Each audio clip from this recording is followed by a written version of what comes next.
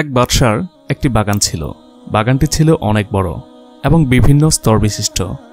বাদশাহ একজন লোককে ডাকলেন, তার হাতে একটি ঝুড়ি দিয়ে বললেন, আমার এই বাগানে যাও এবং ঝুড়ি বোঝাই করে নানা রকম ফলমূল নিয়ে আসো।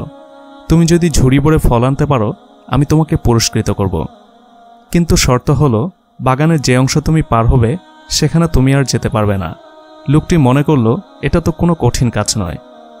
সে এক দরজা দিয়ে বাগানে প্রবেশ করল। দেখল গাছে গাছে ফল পেকে আছে, নানা জাতের সুন্দর সুন্দর ফল, কিন্তু এগুলো তার পছন্দ হলো না। সে বাগানের সামনের অংশে গেল। এখানকার ফলগুলো তার কিছুটা পছন্দ হলো, কিন্তু সে ভাবল আচ্ছা থাক, সামনের অংশে গিয়ে দেখি সেখানে হয়তো আরও উন্নত ফল পাব, সেখান থেকেই ফল নিয়ে ঝুড়ি ভরব। সে সামনে এসে পরের অংশে অনেক উন্নত মানের ফল পেল। এখানে এসে তার মনে হলো এখান থেকে কিছু ফল ছিঁড়ে নেই, কিন্তু পরক্ষণে ভাবতে লাগলো যে সবচেয়ে ভালো ফলই ঝুড়িতে নেবে। তাই সে সামনে গিয়ে বাগানের সর্বশেষ অংশে প্রবেশ করল। সে এখানে এসে দেখল ফলের কোনো চিহ্নই নেই। অতএব সে আফসোস করতে লাগলো আর বলতে লাগলো, হাই, আমি যদি বাগানে ঢুকেই ফল সংগ্রহ করতাম তাহলে আমার ঝুড়ি এখন খালি থাকতো না। আমি এখন বাদশাকে কি করে মুখ দেখাবো?